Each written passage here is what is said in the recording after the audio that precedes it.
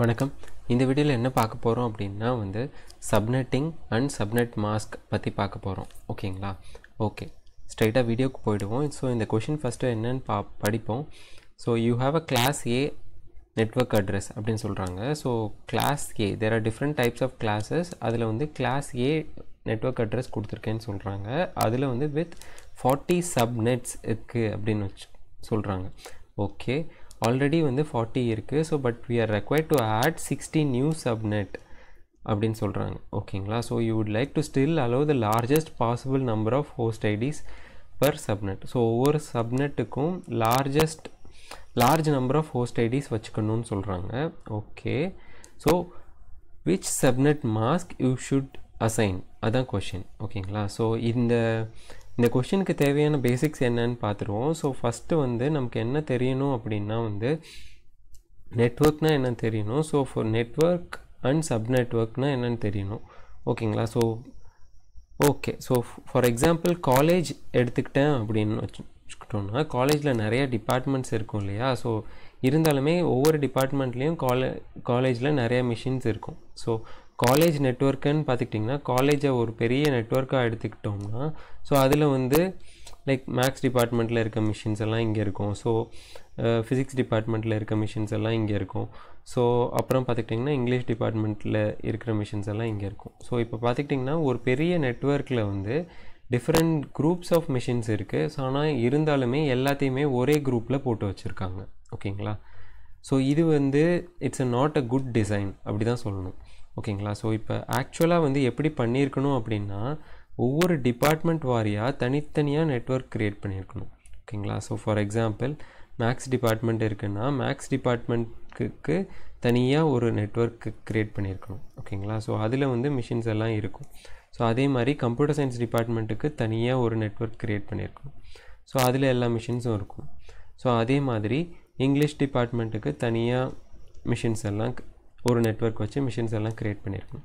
அதுக்கப்புறம் என்ன பண்ணியிருக்கணும் அப்படின்னா, ஸோ இந்த எல்லாத்தையும் ஒரு நெட்வொர்க்கால் கனெக்ட் பண்ணியிருக்கணும். ஓகேங்களா?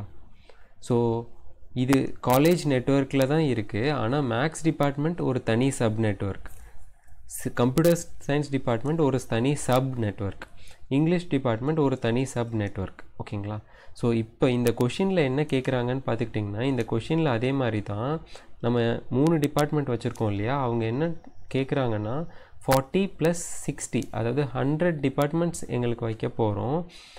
ஸோ அதுக்கு என்ன மாதிரி நாங்கள் சப்நெட் மாஸ்க் வைக்கணும் அப்படின்னு தான் கேட்குறாங்க. ஓகேங்களா? ஓகே, ஸோ இப்போ நம்ம பார்த்ததை வச்சு நம்ம இன்னொன்று தெரிஞ்சுக்கணும். ஸோ ஐபி அட்ரஸ் தெரிஞ்சுக்கணும். Okay, let me erase this. So ஒரு ஐபி அட்ரஸ் பார்த்துக்கிட்டிங்கன்னா அது எப்படி இருக்குன்னு பார்த்துக்கிட்டிங்கன்னா, ஸோ ஒரு ஐபி அட்ரஸ் பார்த்துக்கிட்டோம்னா அது 32 பிட்ஸ் இருக்கும். ஸோ அதை 8 பிட்ஸாக பிரித்து வச்சுருப்பாங்க. ஓகேங்களா? ஸோ இதுதான் ஒரு நெட்வொர்க் ஐபி அட்ரஸ் இருக்கும். ஃபார் எக்ஸாம்பிள் அதில் ஃபஸ்ட்டு இருக்கிறது நெட்வொர்க் ஐடி அப்படின்னு சொல்லுவாங்க, நெட் ஐடின்னு சொல்லுவாங்க. ஸோ அதுக்கப்புறம் ரிமைனிங் இருக்கிறது ஹோஸ்ட் ஐடின்னு சொல்லுவாங்க. ஓகேங்களா? ஸோ நம்ம ஃபஸ்ட்டாக பார்த்த எக்ஸாம்பிளில்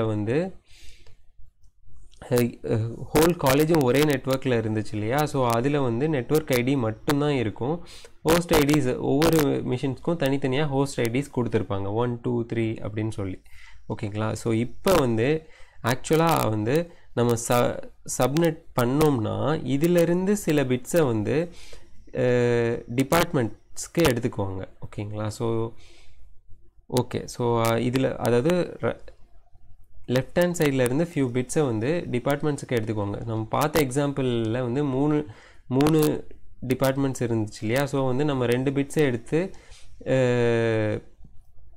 டிபார்ட்மெண்ட் சப் நெட்வொர்க்கு வச்சுக்கலாம். ஓகேங்களா? ஸோ மிச்சத்தை ரிமைனிங் ஹோஸ்ட் ஐடிஸ்க்கு விட்டுடலாம். ஓகேங்களா?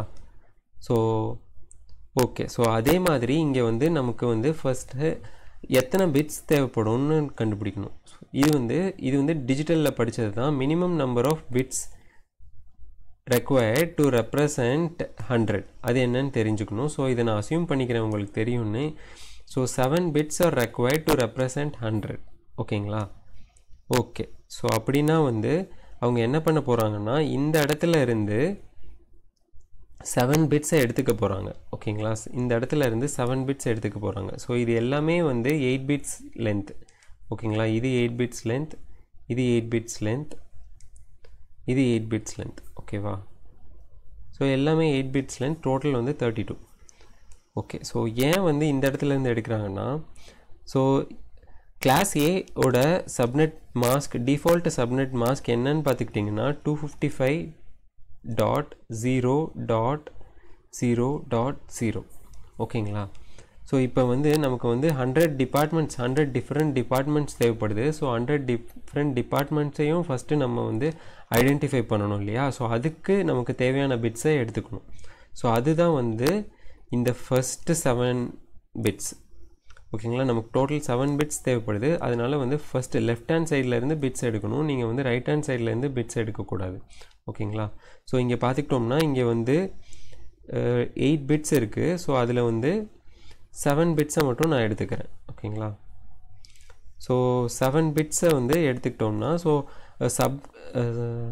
சப்நெட் மாஸ்கில் வந்து மோஸ்ட்லி எல்லாமே வந்து ஒன்ஸாக தான் இருக்கும். ஸோ வந்து நீங்கள் வந்து சிம்பிளாக ஞாபகம் வச்சுக்கணும் இந்த கொஷினுக்கு அப்படின்னா ஸோ எத்தனை நம்பர் ஆஃப் பிட்ஸ் தேவைப்படுது அப்படின்னு கண்டுபிடிச்சிக்கணும். இங்கே வந்து 40 + 60 ஸோ 100க்கு எவ்வளோ பிட்ஸ் தேவை அப்படின்னு கண்டுபிடிச்சிக்கணும். 100க்கு 7 பிட்ஸ் தேவை. அப்படின்னா 7 பிட்ஸை இங்கே எழுதிட்டு ஓகே ஐம் சாரி 7 பிட்ஸ்க்கு 1 போட்டுட்டு அதுக்கப்புறமா ரிமைனிங்கை வந்து 0வால் ஃபில் பண்ணணும். ஓகேங்களா? ஸோ இது எல்லாமே 0. ஸோ 8 zeros வரும். நான் வந்து ஷார்ட்டாக எழுதுகிறேன். ஸோ இதுவும் அதே மாதிரி 8 zeros வரும். ஓகேங்களா? அது வந்து நான் ஷார்ட்டாக எழுதியிருக்கேன். ஓகே. ஸோ இப்போ வந்து நம்ம பைனரி டு டெசிமல் கன்வெர்ட் பண்ண நமக்கு ஆல்ரெடி தெரியும். ஸோ அப்படின்னா அதை மட்டும் இப்போ பண்ணோம்னா நமக்கு ஆன்சர் கிடச்சிருச்சு. So 255 so binary to decimal இதை கன்வெர்ட் பண்ணால் என்ன வரும் அப்படின்னா 254 வரும். டாட் ஆல் ஜீரோஸ் வந்து 0.0. ஸோ இதுதான் வந்து சப்நெட் மாஸ்க்.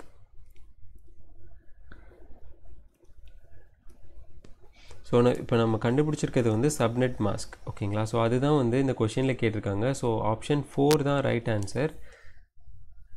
ஸோ ஸ்டெப்ஸை நான் திருப்பி சொல்கிறேன். ஸோ இந்த மாதிரி கொஷின் கேட்டால் என்ன பண்ணணுன்னா ஃபஸ்ட்டு டிஃபால்ட் சப்நெட் தெரிஞ்சிருக்கணும் உங்களுக்கு. ஸோ இதுதான் வந்து default subnet for class A IP address. ஓகேங்களா? ஸோ அதிலிருந்து நம்ம வந்து எவ்வளோ பிட்ஸ் தேவையோ அதை வந்து லெஃப்ட் ஹேண்ட் சைட்லேருந்து எடுத்துக்கணும். ஓகேங்களா? ஸோ இங்கே வந்து லெஃப்ட் ஹேண்ட் சைட்லேருந்து எடுத்துக்கிறோம்.